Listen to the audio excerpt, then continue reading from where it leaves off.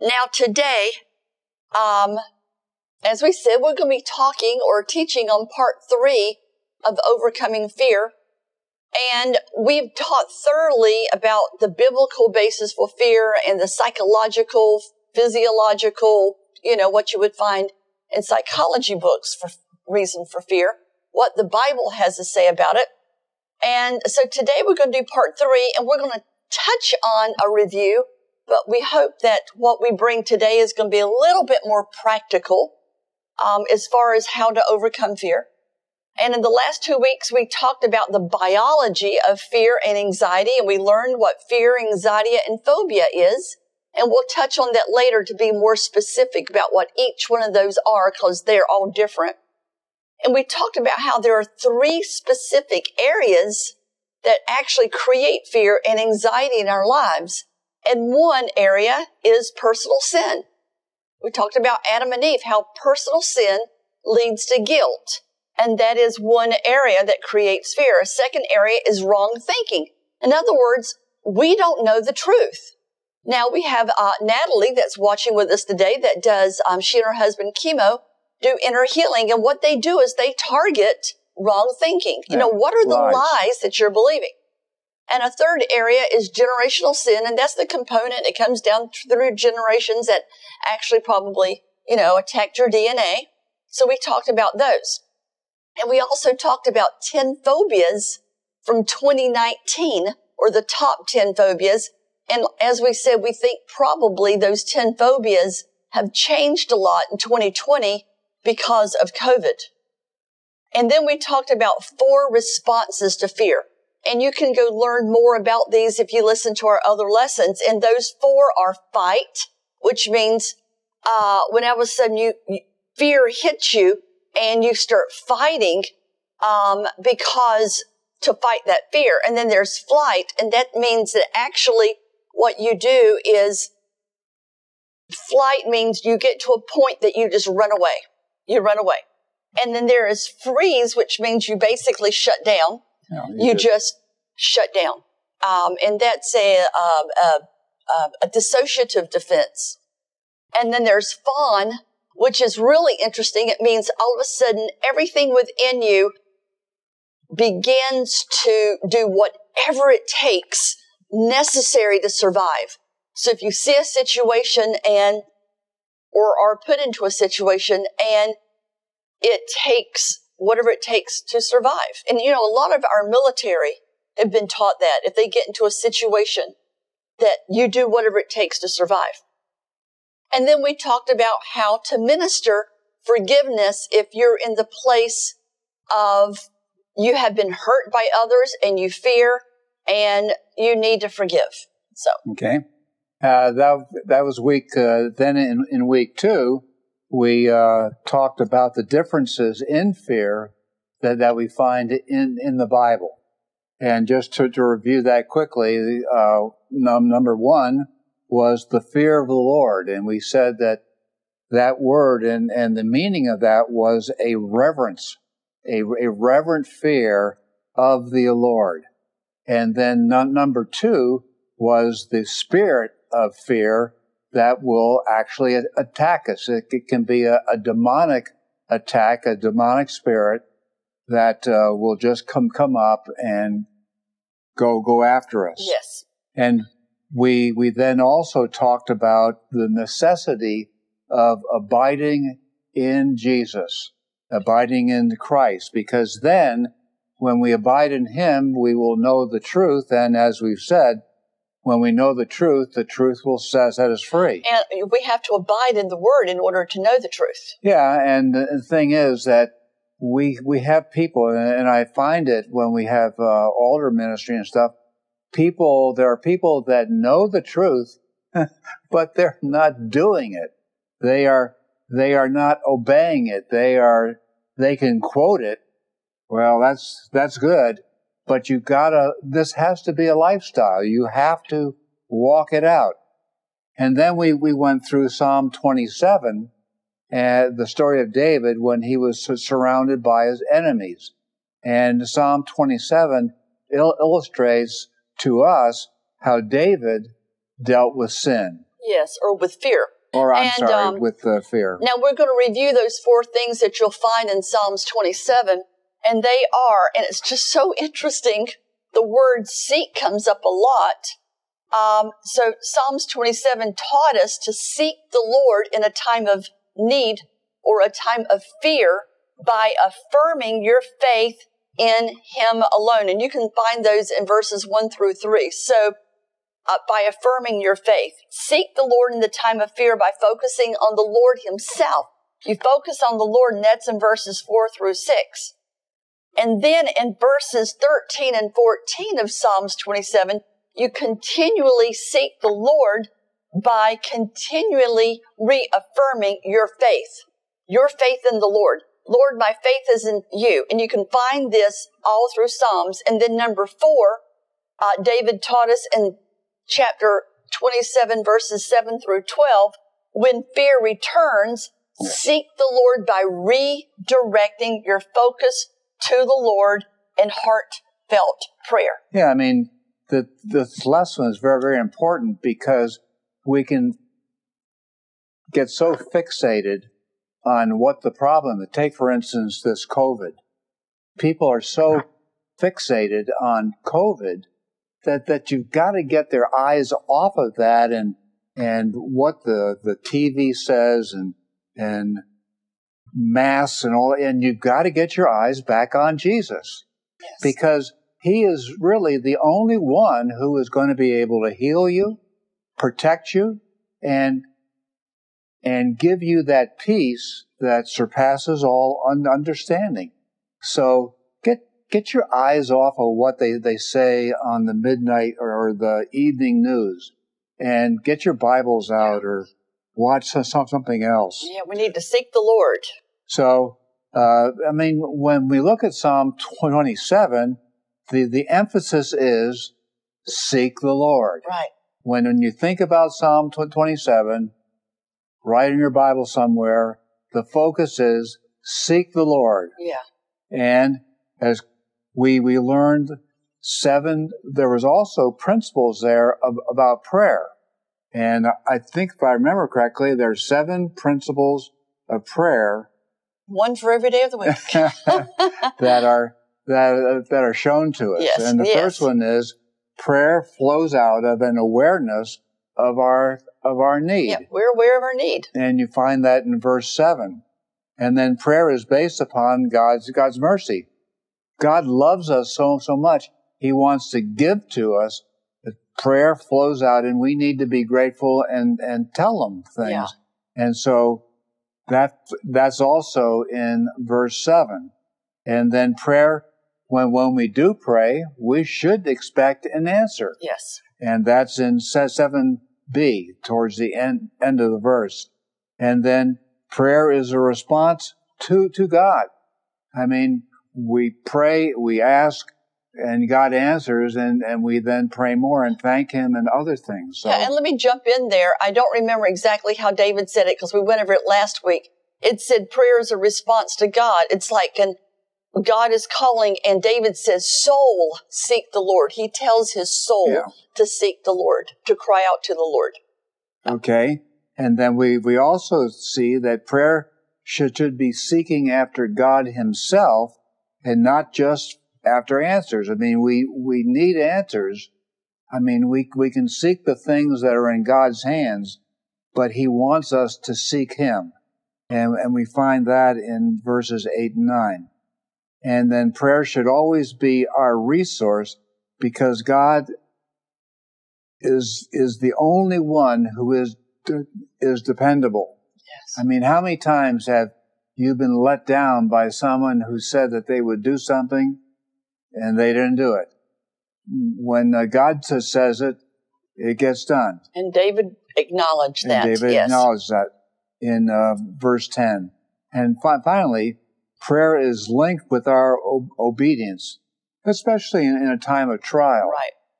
We've talked about that, and you and I need to be in the trial saying, Lord, not why, but how. What is it that I'm supposed to be learning? Because in these, David taught us how he went back and forth between faith and anxiety, and yet his answer always was the Lord. Yeah. Seek the Lord. Yeah, and that's refreshing because it's just not all the Psalms, and it is all the Psalms, but in this particular Psalm, David is talking about soul seek the Lord, and then he gets anxious again, and then goes back in soul and says, I need to seek the Lord. So he lets us know he was human. Yeah. He went from fear and anxiety to prayer and seeking the Lord back and forth. So David was definitely human. And how many times do we, like David, go back again and again and again to the things we know to encourage ourselves when fear and anxiety comes? I mean, we have to go back. Yeah. I mean, I know for myself, and there have been periods in my life where I was strong in faith and everything, as I sought the Lord, things were good. And then the things of the world caught up, and then another trial would hit, and it's like you almost have to start over again. Yes, it's true. So, but we do understand there are spiritual, emotional, and physical principles of fear, and they do affect us. Yes. They do have an effect upon us. And today we're going to identify some practical steps. Now, remember, let's review what fear, anxiety, and phobia is. Fear is based on something that is happening right now, something that causes fear, an actual present danger. Yeah. A snake comes across the floor. A person walks into the room with a gun. You have fear, right? Yeah. I mean, it's a physical reaction, emotional reaction. Yes, but it's happening now. Right now. But anxiety is based on a fear of something that is going to happen or a danger in the future. Like right now, there's so much anxiety in the world, people concerned and worried about, am I or someone I love going to die of COVID? That is an anxiety. Right. And it's a legitimate anxiety, worried, concern. And then there is a phobia. And a phobia is an intense, out of proportion fear, and it's sensationalized. In other words, it means it's overboard. That's what a phobia is, right? Okay. Right, that's what a phobia is. That's what a phobia is. So let's now focus on anxiety. Yes. Now, what do you do, or why do you have panic attacks? Yeah, for no reason. For no reason. All of a sudden, fear grips your heart, and it's like your heart beats out of your chest, and some people fall to the floor, and it's just they can't breathe, and it's just terrible. So why? But someone with a panic disorder may have these feelings of anxiety and stress and panic regularly and at any time, and it's a natural response to a stressful or dangerous situation. Yeah. So let's look at three symptoms or causes that arise from a generalized panic disorder. Okay. We're going to look at three root causes, and the first one is a genetic predisposition. Great grandpa had this, and great grandpa had it, and my dad had it, and so on. And so you can see it coming down through the family line. Yes. There's something in the family DNA that when certain buttons get pushed on the inside, we have panic attacks. Yeah. And we don't know where they came from. Another one is anxiety from childhood. I mean, kids get picked on, they get bullied as they're coming to school, their lunch is taken, money is taken, and so all of a sudden, it's the fear of walking to school and the anxiety that gets built up that will bring then this root cause of panic attack. And then finally, it's a response to the challenges which we face in adulthood that we're facing right now and also in the future. Right. Yeah, I can say the first time I ever had an anxiety attack, and I had no idea what it was, I was getting ready to take a job in the bank. I'd just become single, and I was going to a very high level job in the bank, and I had 22 employees and 4 departments to run, and I felt so inadequate, but yet the Lord just favored me. And the weekend before, I don't know why, I had a panic attack. I couldn't breathe, and I laid on the floor, and I put my feet up on the couch, and I prayed, and I went into a deep sleep for about 10 minutes. Now, that's the Lord. That's the Lord. And that was my first panic attack. And when I woke up, I was okay. But I recognized it was because of that adult facing situations right now. Now, both anxiety and panic stem from a spirit of fear. Now, let's look at what 2 Timothy 1:7 said. Excuse me. It says, "For God has not given us a spirit of fear or timidity, but of power, of love, and a sound mind." Now, what happens is the enemy whispers lies to get us, to make us worry, fear, and have anxiety. I mean, I had anxiety. Am I going to be able to do this? I've got 22 employees. Am I going to be able to do this job? And the enemy comes in and says, you're not qualified. Even though the Lord says, I've qualified you. And each time we take our eyes off God as our provider, right, our sustainer, our healer, our deliverer, our refuge, and we open the door to anxiety, and with it often comes its ugly stepsister, depression. Yes, it comes right along inside.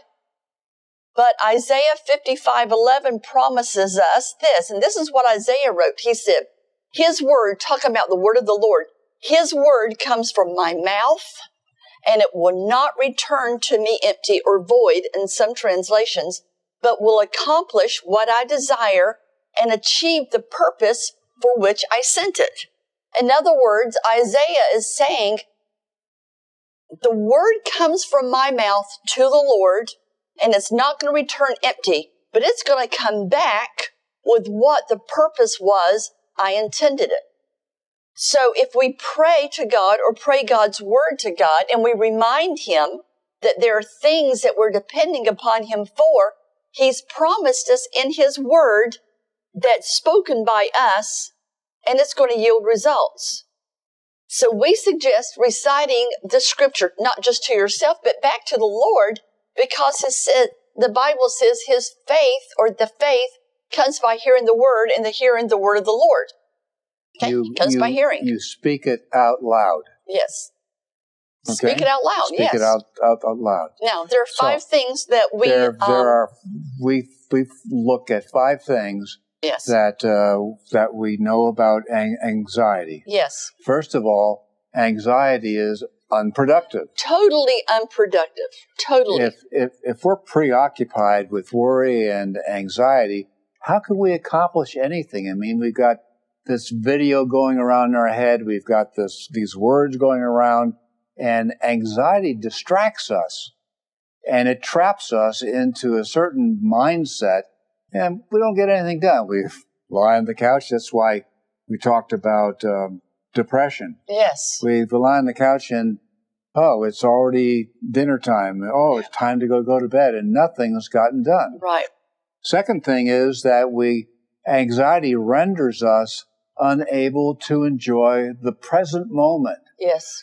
We are not present here and now when anxiety is taking place, because we miss all that the present has to offer. Now, remember, today is a gift. Yes. Right. And that's why it's called the present. The present. Yes. For some of you, may take a little bit but it's a present. Yes. But and it's given to you. Let me quote something that I had. I got this from somewhere as a teenager, and I had it on my wall. And it was from Robert White, and he was a writer, poet. And he said, I am not afraid of tomorrow. I'm not afraid of tomorrow because I've seen yesterday and I love today. I love today. And that is a stress-free, anxiety-free person that says, you know what? I'm not afraid of tomorrow because yesterday was okay. And even if it was not, I love today. And once we leave today, tomorrow, it's today again. Right. It's today again. Right. So that's why it's called the present. Yes. Okay. And number 3, Bill. And number 3 is that anxiety is non-compliant with God's Word. Yes, goes against God's Word. I mean, the Bible is full of commands and promises about how to deal with anxiety. For instance, Philippians 4:6, be anxious for nothing. That's right. Well, that sounds good, but how do I do that? Well, there are different ways, but in everything with prayer and supplication, with thanksgiving, we let our requests be made known unto God. And then the peace of God, which surpasses all understanding, will keep our heart and mind in Christ Jesus. Guard our hearts, and it will guard. So there are things that are there that will help us. There's another one, Isaiah 41:10. Fear not. Well, I don't remember how many times fear not. 365 times, Bill. Fear is in the Bible. You know, it says fear not. Why? One for every day of the year. Yeah, I mean, God said that to Joshua. God said it to many people. Yeah. The angels even said it to the people. Fear not, for fear behold. Not. Yeah, right. And, you know, there's in John 14:1, Jesus is saying, let not your heart be troubled. And then the rest of the verse is, neither be afraid. If you believe in me, you will also believe in the one who sent me, or my Father. Finally, in Joshua 1:9, do not be dismayed. Fear not. Fear not. So there are worry and fear and anxiety do not line up with the Word of God. Right. It does not. And so we got to chuck out that type of thing and bring in what is. Anxiety is also a foe of faith. Yes, it is. It's an enemy. It is a foe of faith. And why? Because we worry about things that we're uncertain about. I don't know what's going to happen. So, well, I guess I'll just worry about it. But in contrast, to trust in God is to know that He's in control, that He loves us, and He does have the best in mind for us. You know, see, we don't need to be anxious if we're confident that He's in control and cares for us. And you can find that in 1 Peter 5:7. And, you know, and even if we're going through difficult times, we have to put our trust in the Lord, that He is control.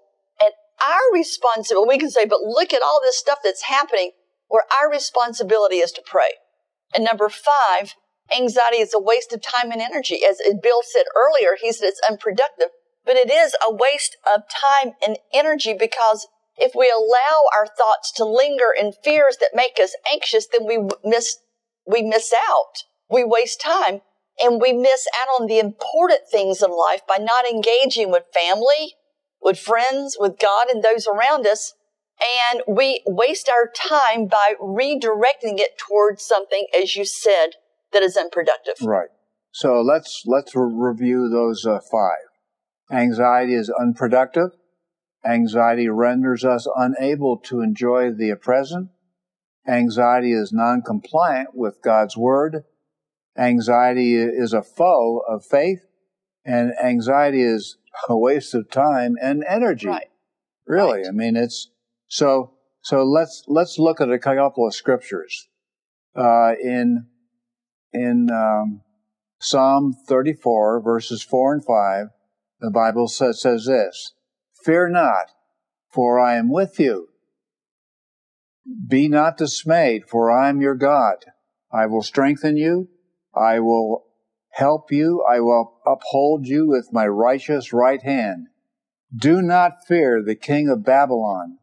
of whom you are afraid. Do not fear him, declares the Lord, for I am with you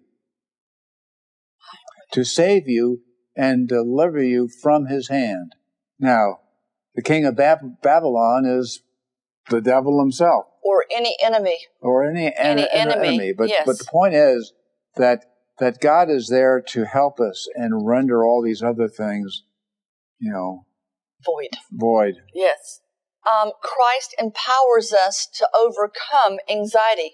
You see, the scriptural solution to anxiety is you have to have a disciplined mind to focus on Christ. We talked about that last week. Cognitive behavioral counselors would phrase this as identifying your unwanted problematic thoughts. Now let's say that again. This is what the psychologists... Now I know why they get such big bucks. Yes. In order... You gotta be able to say those words. What a disciplined mind is identifying your unwanted problem thoughts. In other words, what what your problem is, that's what you're focusing on, and that's a problem. But you've got to have a disciplined mind. Psychology finally caught up with what the Bible says, and the Bible agrees, or shall I say, psychology agrees with the Bible. And listen to what we say. Okay. 1 Peter 1:13 says, prepare your minds for action and exercise self-control. Psychology just said, discipline your mind. Well, the Bible says, prepare your mind for action and exercise self-control. Get your mind in subjection. Matthew 22:37 says, how do you do that? By loving the Lord with all your heart, all your mind, all your soul, all your strength. Right. Colossians 3:2, set your mind on things above, not on things on earth. When everything, pardon the expression, is going to hell in a handbasket, don't look at the circumstances. Set your mind on things that are not on earth, but on things that are above. Philippians 4:8. Now, sometimes we need to put this scripture on the wall. Yes. Fix your thoughts on what is true and honorable and right and pure and lovely and admirable. And think about these things that are excellent and worthy of praise. Philippians is saying, Paul is saying, these things are worthy of praise, these beautiful things. So we need to just focus. Right. It's a change of focus. Yes. From what is bad to what is good. And lovely and admirable. Lovely and all of these things. Now, the Bible is telling us to set our minds also on these things that are spiritual things, or things that can make us calm, where we're looking for things that will bring us down because we get all worked up with anxiety and panic and all this other stuff. And so remember, we said that we must understand that God has hardwired us to respond in certain ways. And we'd gone over that earlier. And that fear will affect our bodies because of the short circuits that kind of take place when suddenly 30 plus hormones get dumped into our system and everything is raging on the inside, and there's no way to shut that down with a hardwired system. So what we find is that fear will then affect our bodies because, as I said, it short circuits us. We have to change our focus from anxiety to the Lord Jesus Christ. And here are ways that can help to deal with your anxiety, my anxiety, and to change our focus from your problems to giving them to the Lord. So, first of all, change your thinking. Yes. Change your stinking thinking. Your stinking thinking. And there's a word, repentance, and we usually use that word for going one way and return and go the other way. The word in Greek actually means to change the way you think. And so by changing the way you think, you then change the way you act, and which changes the direction that you're going in. So we change the way we think. We repent. We become more aware of the circumstances that will trigger our anxiety. What is it that pushes your buttons?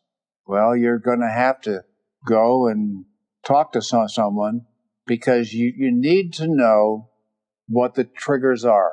And I want to go back to where the psychologists say you have to have a disciplined mind. Spiritually, it's the same thing. We've got to know what triggers us. I'll admit, everybody that knows me knows how high strung I am, and I do get triggered. And you just got to go, breathe. Breathe. Breathe. It may be a mother-in-law. It may be a lot of things. Or it just maybe caffeine. Maybe. Okay, also, you acknowledge that Jesus is sufficient to help you and free you from whatever makes you feel anxious. Yeah. I mean, if you don't have time during the day to go and do some inner healing and saying, God, what is it that's triggering me? And do a little bit of self-inner healing. Then what you do is you just go to God and say, God, I know you're sufficient enough to keep me from being so anxious. And free me. Yes, I know, Bill. I try that. Okay, the other thing, number 2, is be thankful. Studies have proven those that are thankful live longer, happier lives.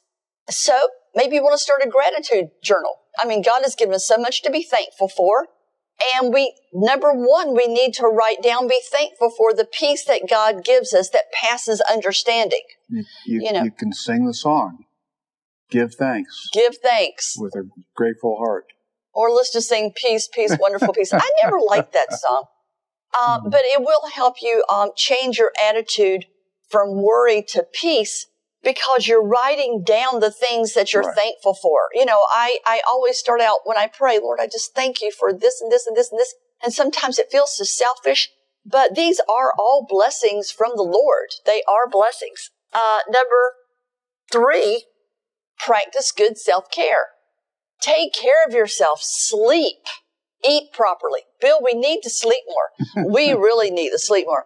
But eat properly. And sometimes, Carolyn, that means avoiding sugar and caffeine. Well, I don't drink that much caffeine and I don't eat that much sugar. It's just the way it reacts on me.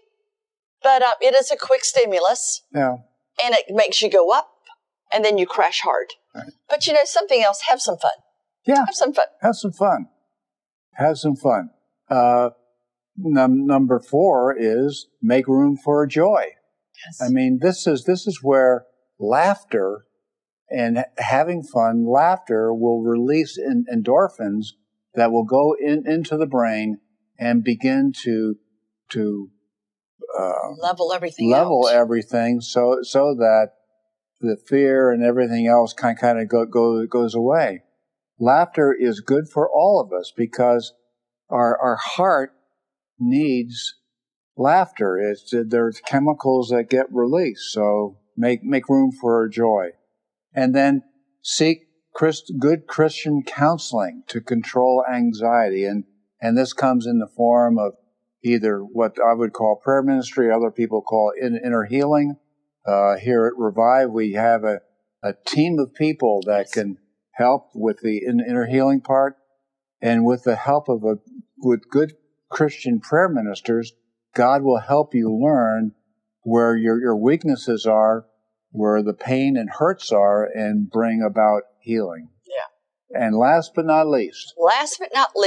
Is pray. Yes, pray. Pray. Anxiety disorders are characterized by feelings of worry, anxiety, or fear that are strong enough to interfere with one's daily activities. And we talked a little bit about that. And our daily prayers, do you realize they've actually proven now that when we pray, we can change our DNA. We were born into this world with a certain DNA, and there are things coming down through the family lines, but we can change that. Mm-hmm. By what we pray, that will change our DNA. So everybody else in the family line may have been like that, but we don't have to be like. Our daily prayers will change our DNA so that when we face fear or anxiety, we can immediately go to God's new plan, and we will not fear what can man do to us, type of thing.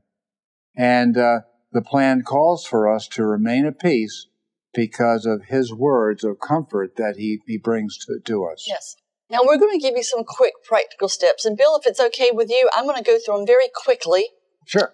All of them. And then, because I want to get to a couple of these scriptures. Just make sure that the people can understand me. Because I want to go to some of these scriptures, and I know you're really good at explaining these. Okay, so practical steps. If you were in prayer minister with Bill and me, what we would do whether a person is suffering from fear or anxiety from spiritual reasons or biological reasons or chemical reasons, because these are all legitimate, there are some basic things that we would tell you to do.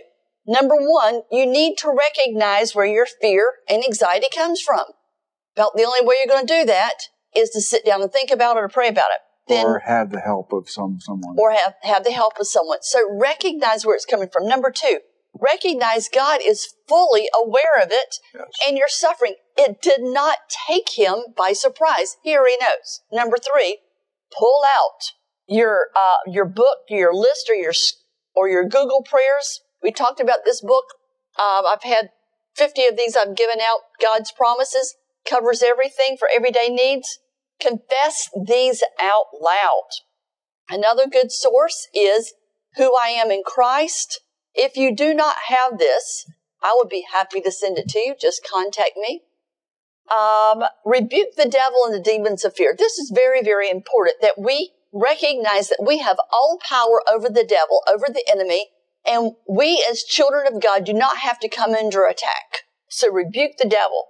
Pray and thank God you're a child of God, that you're of sound mind, that you're healed, and give thanks for everything that God has done and for everything that God is going to do. And then as you get victory, testify. Testify.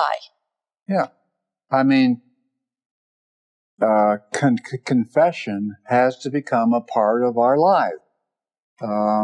And we've got some Bible verses that, you can write the reference down and look them up later, but we're going to give it to you. Yeah, and if for some reason you need these, we can send them to you. But, people today have telephones that they can pull them up with, and they have Google, and, they have all kinds of ways, iPads. But Exodus 14:14, it says, the Lord will fight for you, and you only have to be silent. In other words, quit complaining and talking about everything that's the pits and let the Lord do the battle. Just say, Lord, I just need you to fight for me. Right. You can also look in Exodus chapter 20 and verse 20, where it said, Moses said to the people, do not be afraid. God has come to test you so that the fear of God will be with you to keep you from sinning. Yes. The fear of God will keep you from sinning. That's the reverence for God and who he is and the power that he has. Yeah. Papa's going to spank you. Yeah, and the thing is the Israelites realized God would do just that, and he said, don't be afraid. If you fear God, you won't have to worry about anything because you'll do the right thing. Let's go to another one. How about this one, Bill? Jonah 2:2. Jonah 2, verse 2, 21. I'm sorry, Jonah 2, verse 2. And it says, in my distress, I called to the Lord. This is Jonah. And he answered me from deep in the realm of the dead. I called for help, and you listened to my cry. Can you hear me now, God? Yeah, I'm in this whale or fish or whatever. Yes. Can you hear me now? I mean, you and I may feel like we're overwhelmed. I know a time in my life where I felt that everything was just kind of overwhelming me and just pushing me into a corner. And God was there. Yes. God knew what was going on. Oh, there's one that goes with that. Bill, why don't you do Isaiah 43, 2 and 3? Isaiah 40. Yes. 43 verses 2 and 3. It says, when you pass through the waters, I will be with you. And through the rivers, they shall not overwhelm you. And when you walk through the fire, you will not be burned. And the flame shall not consume you. For I am the Lord your God, the Holy One of Israel, your Savior.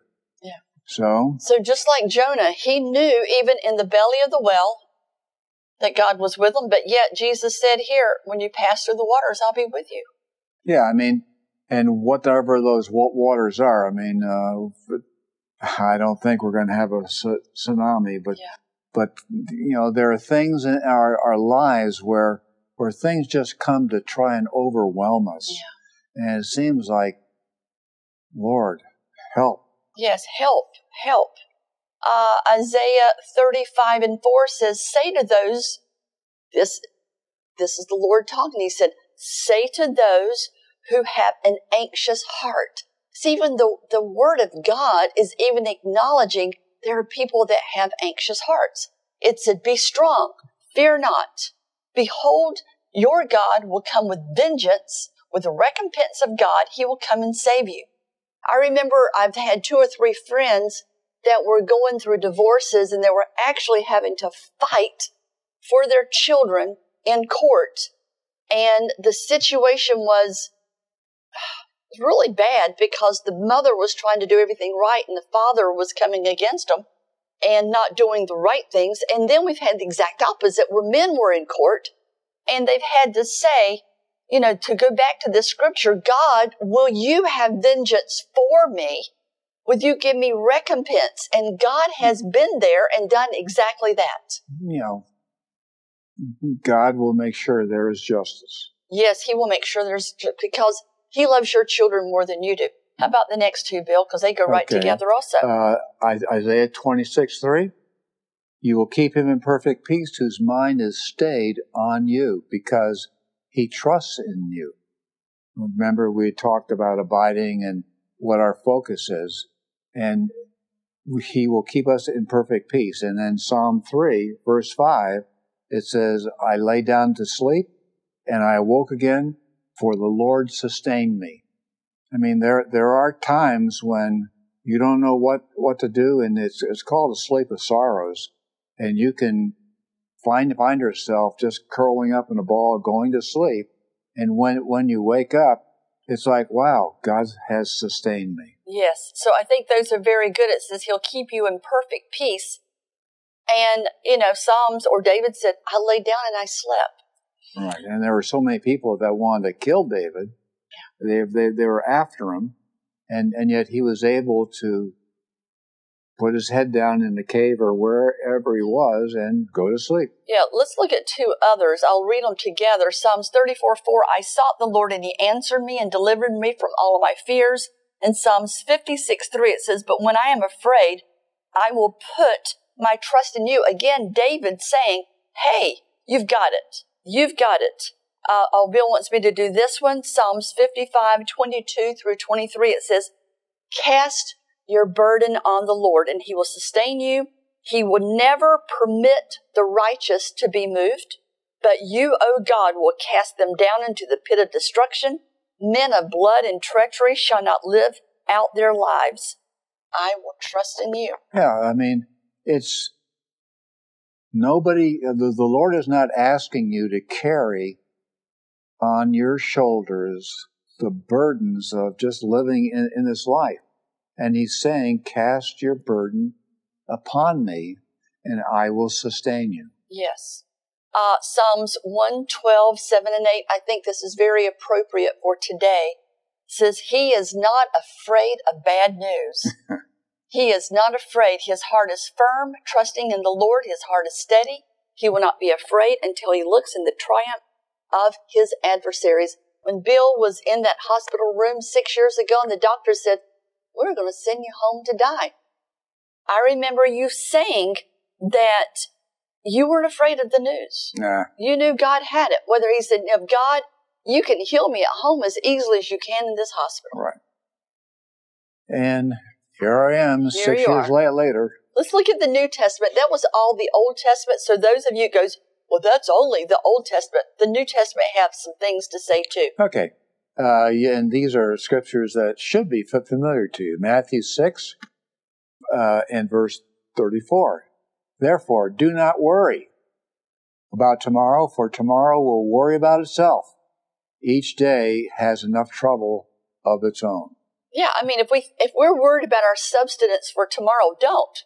It says, there's enough worry out there for tomorrow. Let's just concentrate on today. Whether it's COVID or the bank's failing or your kid's getting sick or whatever. Yeah, one that goes along with that is Matthew 6:25. Therefore, I tell you, do not be anxious about your life, what you will eat or what you will drink, nor about your body. I think that's really talking about healing, or what you put your foot on, where you're going. Is not life more than food and body and more than clothing? In other words, is there not more to life than just worrying about yourself? Yes. Yeah. So, John 14:27 says, I am leaving you with a gift, peace of mind and heart. And the peace I give is a gift the world cannot give. So do not be troubled or afraid. Amen. Amen. Let's see. We've got just a couple more. Okay, I think this is good because we're talking about fear. Let's do Hebrews, Bill, here. Okay. Hebrews 13, verses 5 through 6. It says, God has said, I will never fail you. I will never abandon you. So you can come with confidence.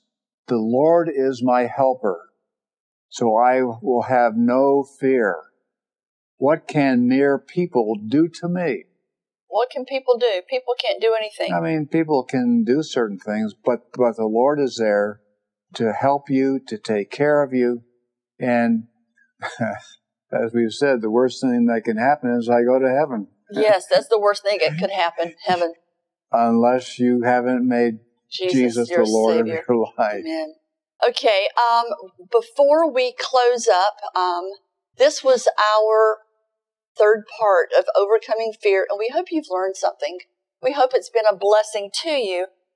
And with that, Bill, would you do the benediction? Sure. And we'd like to say thank you. We will not be here with you next month. Remember, we're on our way to Virginia to sell our home. Please say a prayer.